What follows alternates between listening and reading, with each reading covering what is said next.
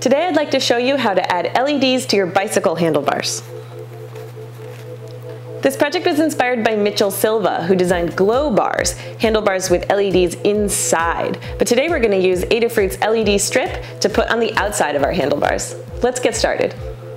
You'll need 1 or 2 meters of cool white LED strip, depending on your design, a waterproof DC power cable pair, an 8x AA battery holder, and various sizes of heat shrink tubing.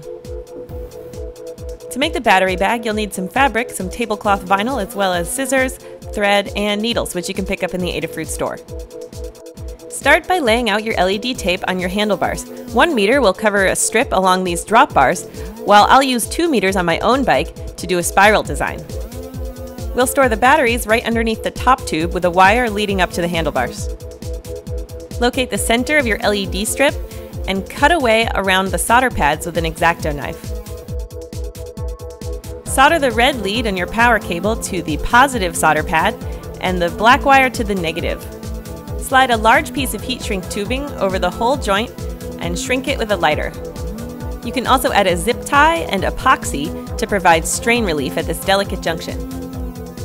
Solder the other part of your power cable to the battery holder, having first slid a piece of heat shrink tubing over each wire and another larger piece of heat shrink tubing to cover those after you've shrunk them. To get your handlebars ready, remove any handlebar tape that may be on them now and thoroughly clean your handlebars so they're free of oil, adhesives, or rust.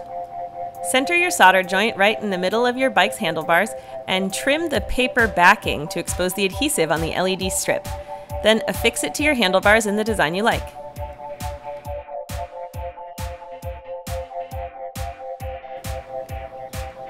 You may need to trim off some extra LEDs with some flush snippers.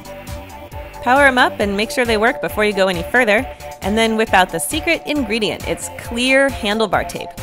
I found it on Amazon and it's pretty easy to work with. Start at the ends of your bars and work towards the center. When you get there, cut off any extra and tape up the joint with the tape included or some black electrical tape. I also added a zip tie here to make it extra strong.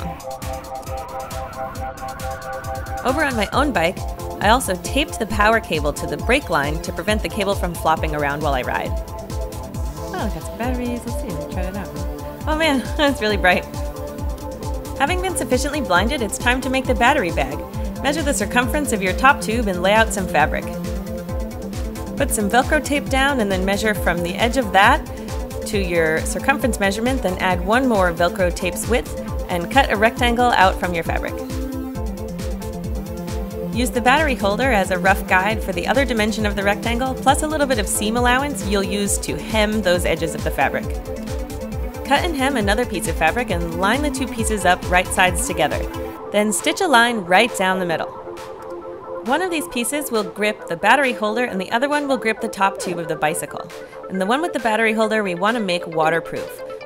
So pull out your tablecloth vinyl and cut a piece to match the size of that side. Cut some Velcro tape to length and peel and stick it in position so that when the flaps overlap, the Velcro will grip. Whenever you're working with vinyl in the sewing machine, you can use a piece of scrap paper between any of the moving parts and the vinyl to prevent it from binding up. Then you can peel off the paper along the perforations made by the needle. Also add Velcro to the flaps that'll go around the top tube and stitch it in place.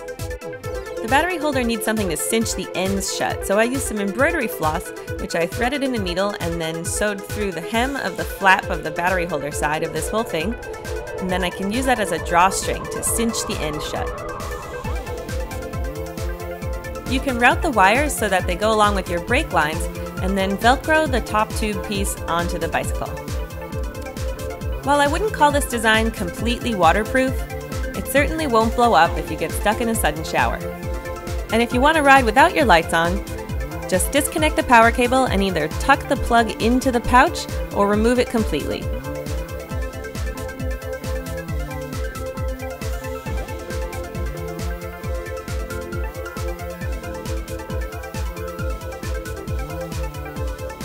So that's it. I can't wait to see your LED bicycle projects in the Adafruit Flickr pool or on our weekly show and tell on Google+. Thanks so much for watching, and don't forget to subscribe.